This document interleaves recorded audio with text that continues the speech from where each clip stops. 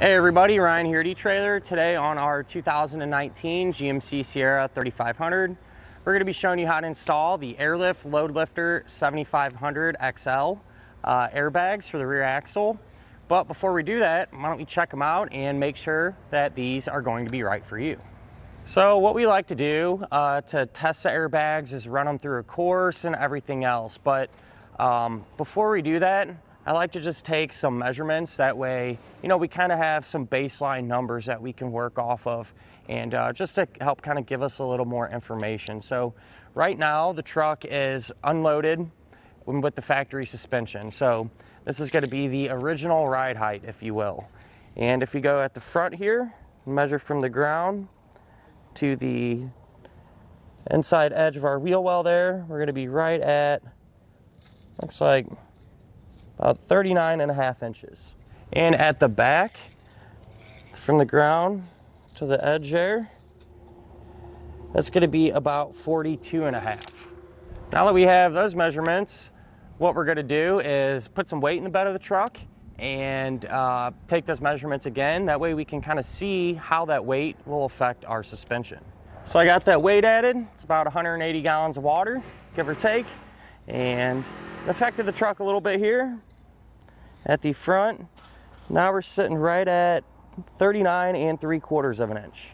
And here at the back, take that same measurement, and right now we're right at 40.5 inches. So, you know, the weight did make the truck kind of squat down a little bit in the back and raise it up in the front.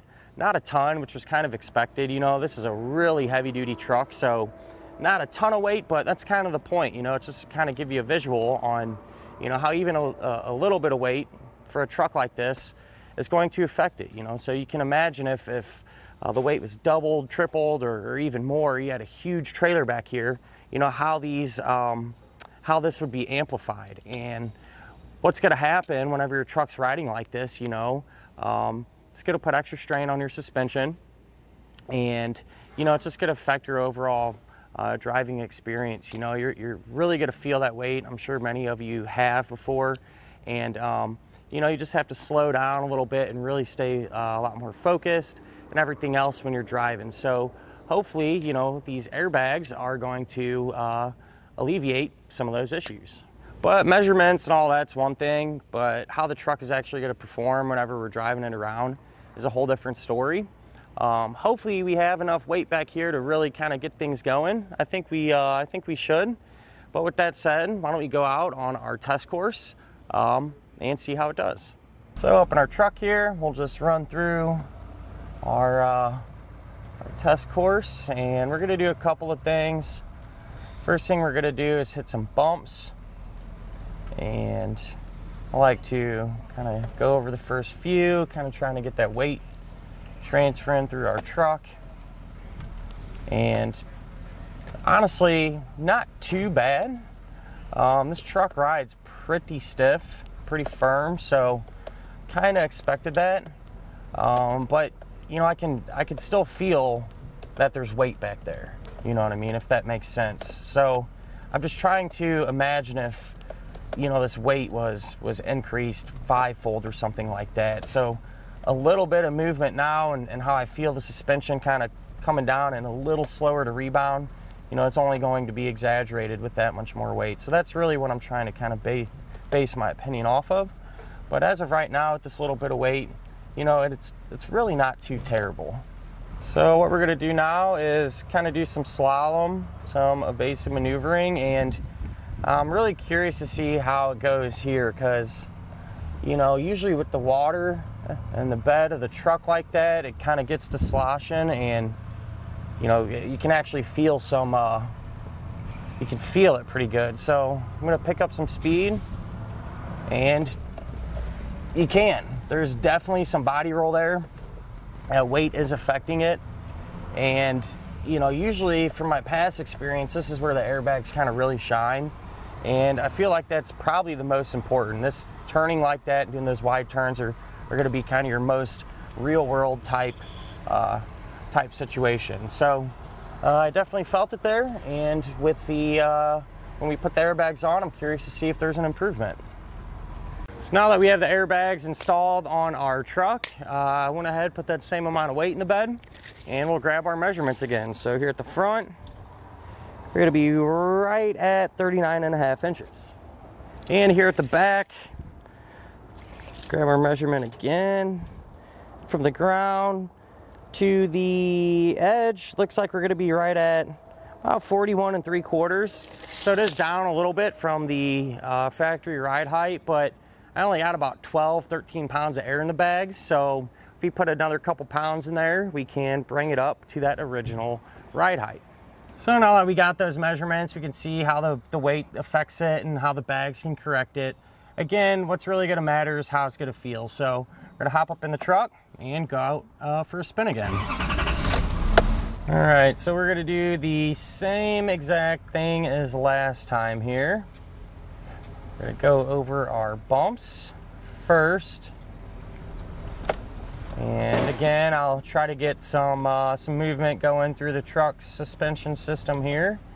And actually, believe it or not, I can tell a little bit of a difference. The suspension really doesn't feel any different how it's like reacting, but it is a little bit smoother. It's not as violent, I guess you could say.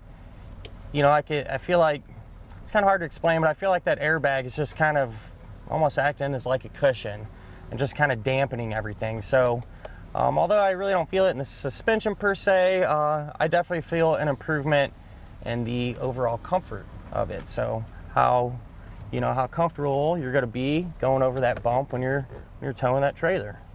So we're going to come up through here, get through this little clearing, and do some evasive maneuvering again. And I'm curious here how how these bags are going to affect this particular truck.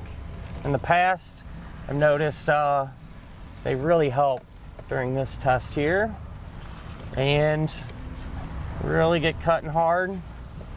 And the same holds true for this particular vehicle.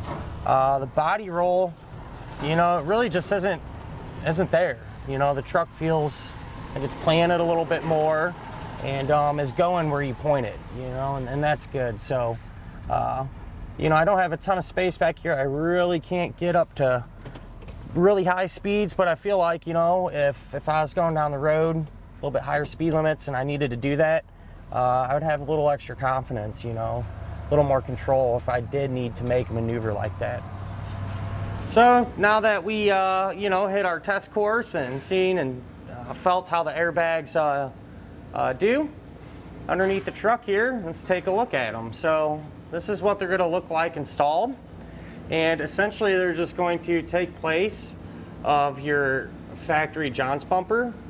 So they're going to fill that void in between the bottom of your frame rail and your axle, and they're going to act as a big cushion, more or less, and that's what's going to help give us that comfortable ride and help take some of that work off of our suspension components.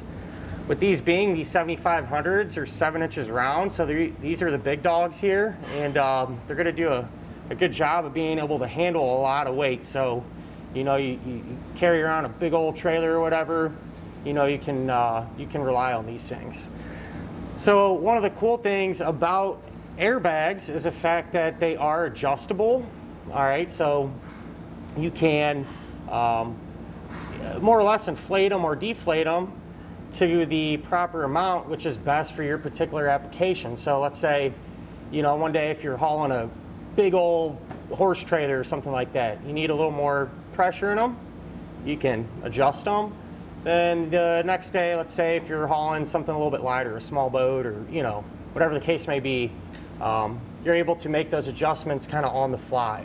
And that's kind of the advantage an airbag has over some of the other suspension enhancements, like let's say a Timberin, for example, which a Timberin, more or less, it's going to take place of the Johns bumper here, but it's going to fill that whole void and provide the support that way.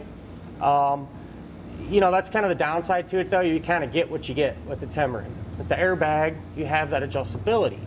But if you're someone who just pulls one trailer, Timberin might be a better choice for you, and because you don't really need that adjustability. But I also say it too because with a timber end or something similar, they don't really require any maintenance. You get them on and you're done. With an airbag, it is something you're gonna have to kind of think about from time to time. You know, these are gonna have a minimum air pressure of 5 PSI. So you are gonna have to keep at least that in there. Or else, you know, you can damage an airbag and really start to tear things up. And you know, especially if you live in a place where the weather changes a lot, you know, it's hot in the day, cold in the night, just something you're gonna have to kind of deal with. Something to make that easier though, and make adjustments on the fly and everything else, is you can use a compressor system.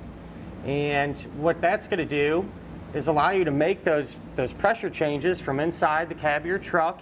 And even a lot of them now are wireless, and they're really cool, and you can kind of set presets to where it'll automatically kind of maintenance your bags for you.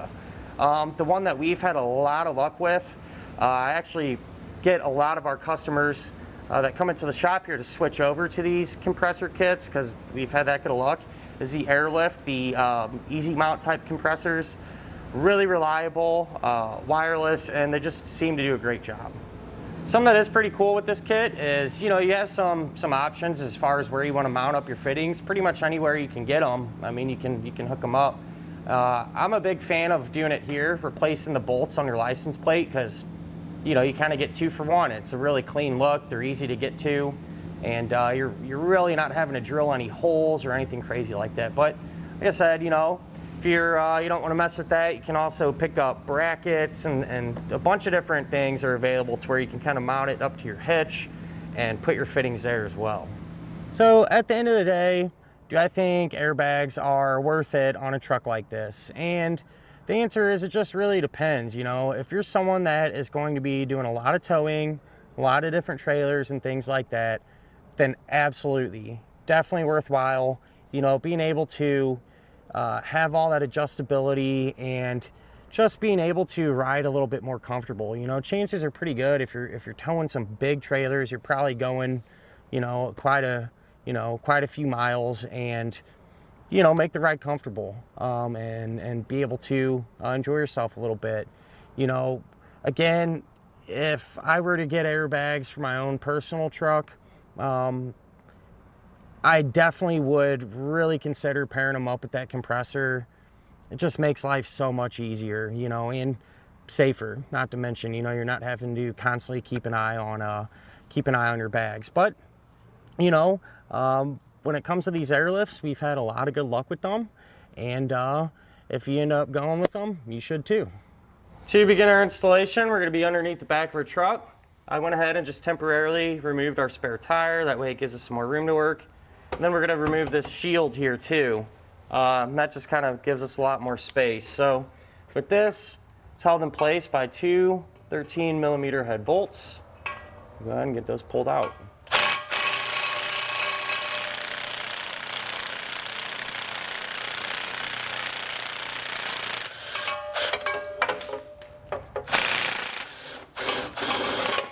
Now what we need to do is remove our factory jounce bumper, and so it helps if you spray these down with some type of lubricant or soapy water. You take a big pry bar or even a big screwdriver, and we're going to pry these out. So sometimes these can be kind of tricky on, you know, just trying to get a good angle on it. So essentially they're just going to pop right out, and we can get these set off to the side as we won't be reusing them. So now if you look over here on the driver's side on our frame rail, just in front of our jounce bumper cup, there's this bolt here that's holding on the e-brake cable. It's like a little bracket. We're going to get that removed off the frame, so just take this 13mm socket and pull this bolt out.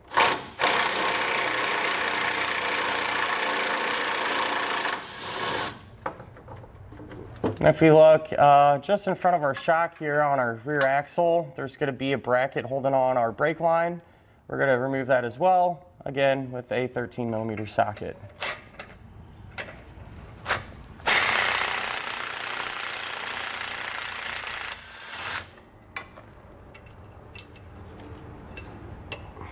Now we can start to assemble our airbags. So one side of the bag's gonna have 3 fittings, threaded fittings. The other side's gonna have 2. We're gonna be working on the side here with 3. What you're gonna do is take your roll plate here, set it on top of the bag, and this hole here, we're gonna take our air fitting and thread that in, and what we're looking to do is get it hand tight, and then we'll come back with a 1/2-inch wrench and tighten it a turn and a half. So there's 1/2 a turn, 1 turn, about another 1/2 there. So once our fitting's on, you want to make sure that the roll plate lines up with those holes. Then we can grab our upper bracket. Now these are side specific, so check your instructions, make sure you get the right one. But this is going to set on top of our bag, and we'll get all the holes lined up. Then we're going to take these Allen key bolts, or Allen head bolts. I have a beveled edge on them, and I like to get both of them started by hand here. Get both of them hand tight.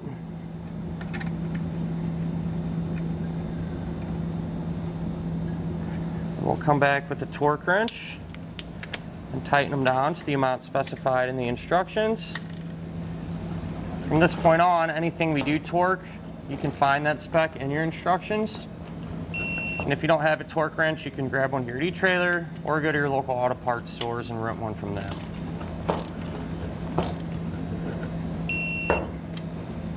Now we get our lower bracket set up. To figure out which holes to use, all you're gonna have to do is set it up and in the position that we're gonna have it in. So for example, this is the driver's side or the left side. And so you have it angled. The instructions give you some pictures and stuff to give you a visual of kind of something to follow. But you're gonna use the first and third hole. So this one and this one. And I just kind of marked them on both sides there with a marker. That way, I don't get them mixed up or anything. But with that said, if you flip our bag over here, you got those 2 holes, and want to pay attention to what side our fitting is on. So the fitting's on the side closest to us. We're going to take this bracket, and we want the angled side to be on the same side as our fitting. So we want it to set like this. So again, just like the top one, we will line those up. Before we actually put that on there though, which I almost forgot, I want to make sure to take the roll plate, the other roll plate, and set that up there too. Go ahead and get that positioned.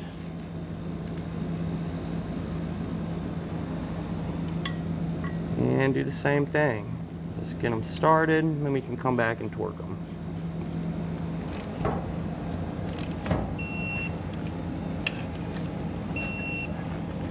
Now we can actually get our airbag assembly in place. And so this is going to sit above our rear axle and where our John's bumper cup is. Now what you want to do is you want to increase the distance here. That way our airbag can go into place easier. So since I'm on a drive-on lift, I just took a pole jack here and jacked up the frame of our vehicle. That way it'll increase this distance. If you're at home, what you could do is simply take a jack and a jack stand and jack your truck up by the frame. And what that's going to do is allow the wheel to drop down and give you that distance there. Just when you do that, obviously make sure you take all the proper safety precautions. With that said, this is going to fit in here, around here. And you want the air fitting to face towards the inside of the truck. So this might take you a couple shots here, just trying to find a good spot. All these wires and stuff I did kind of zip tie together loosely just to kind of keep them out of the way. Just a little more room to work, And this one actually dropped into place with relative ease. So with this sitting flat, against this piece here on our rear axle. The bottom portion here, we're going to take these carriage bolts, drop them on down. Same deal over on the other side, you know, set up the same way. We're going to take this strap bracket here. Obviously you want the beveled edge to face up towards the bottom of our axle housing. And it's going to slide up on the carriage bolts. Then you're just going to take a flat washer, nylon lock nut, and we're just going to get these started for now. Just get them hand tight.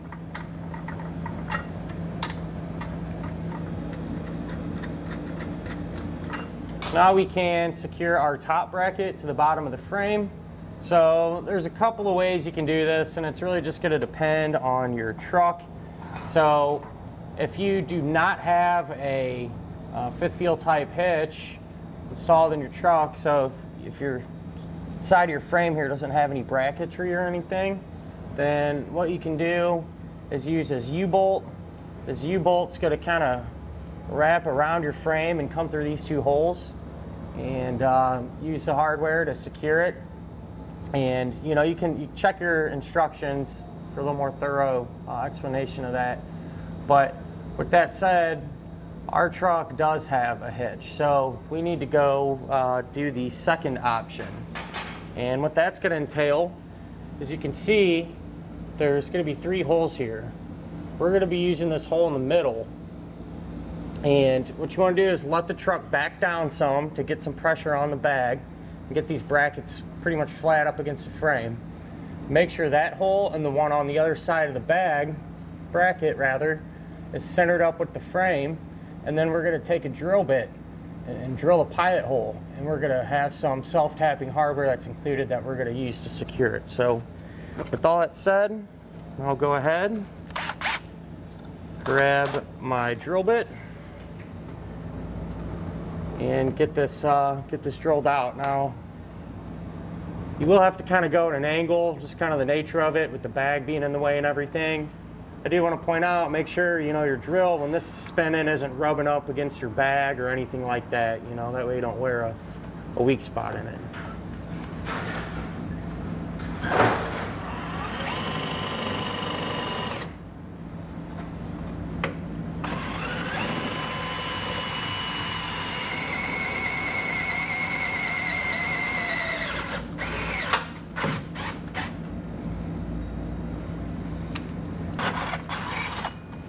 Once you have that hole drilled, you can take one of the included bolts here, the self-tapping bolts.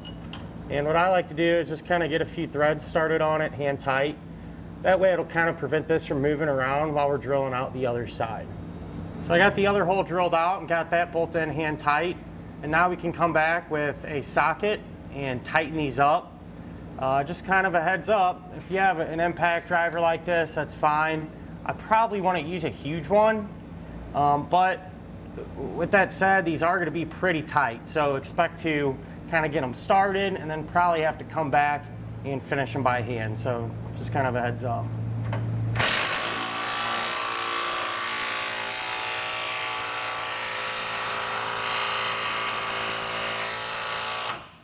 So once you have both sides snug, make sure you come back and torque them down.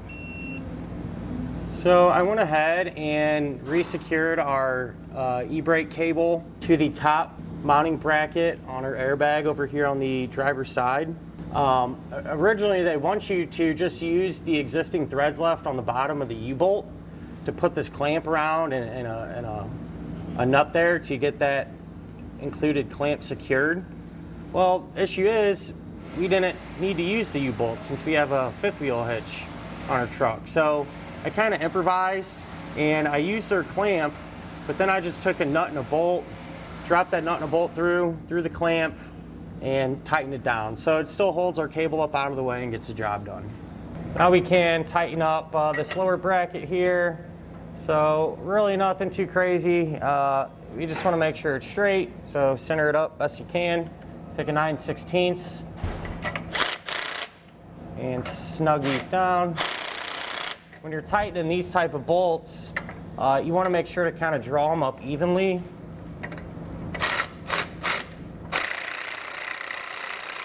So just kind of alternate from side to side.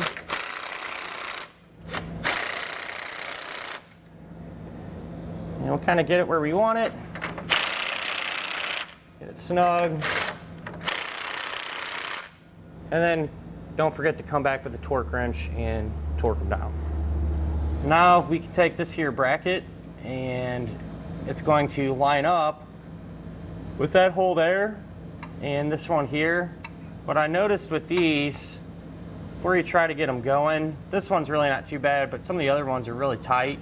Take the included bolt and washer and just kind of make sure it goes in there. Sometimes that paint can get hung up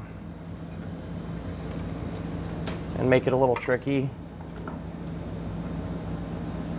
So you just want to make sure it gets started. Like I said, this one isn't that bad because it's pretty open, but some of the other ones are pretty tight. So that's getting started. Just gonna take that, lined on up. Take our bolt and our flat washer, get her going, and come back with a 13 millimeter and snug it down. Now we can start to get our airline ran. So you're gonna get a big bundle of this. Each end is gonna have on this brass Schrader valve, this air fitting. And you can, I already cut this one in half, but take those two ends and, find the center of that airline and cut it in half.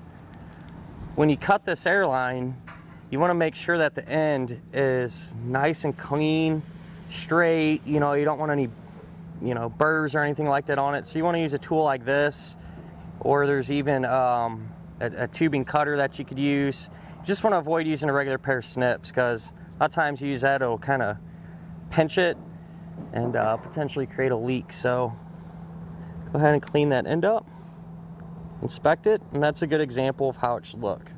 So the fresh cut end of our airline is going to get plugged into the fitting there in our bag.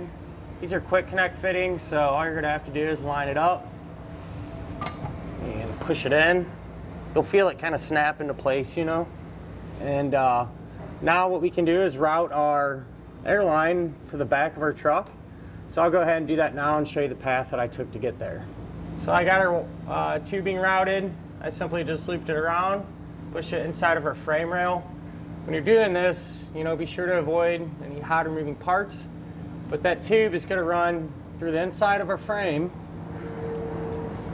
And here's where it comes out. Now what we're going to do to mount up our fittings, we're actually going to use the holes there that we would use to secure our license plate on. And this is essentially just going to take place of the bolt securing our license plate. So from the back side here, that you may have like a little plastic deal in there, you can pop that on out. And then you can take your fitting, you're gonna put on one of the hex nuts and a star washer. I'll go ahead and just get this pushed through. Then we can come out to the outside of our truck and get the rest of our hardware on it. So here at our license plate, here's where that comes through. Depending on your state or what type of plate you have, you may have to kind of open the holes up a little bit on the plate. Just kind of a heads up, but not really a big deal. When it's through though, you're gonna take one of these rubber washers, push that over, follow that up with a flat washer, and finally a hex nut. So with the driver's side done, you're going to repeat that same exact process over here on the passenger side to get this airbag installed. So same deal. The airline over here though, since we got the exhaust, they give you a sleeve you can put over that airline. It just slides over to help protect it from the heat there. And as far as getting this one routed, I just kind of bent it up. And again, essentially the same exact deal as the other side. Just brought it through our frame rail, out the frame and through our plate. On the passenger side, we are going to have to install this heat shield as well. So I kind of just bent it, you know, similar fashion as our tailpipe. You take these two worm gear clamps, get them loosely on, and see what works best here. I think I can kind of work this in on both sides.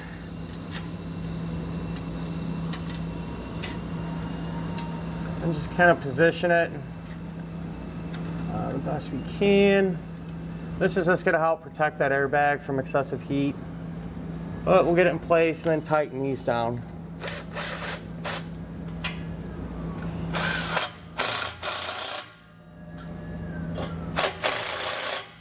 So once you have this thing secured, you know, this is how it's going to look. Now what we can do is inflate our bags. That way we can make sure everything clears and that we don't have any leaks. I'm going to put about 50 pounds in each bag. That'll be good enough. That'll be a good solid number to you know, go off of and check everything.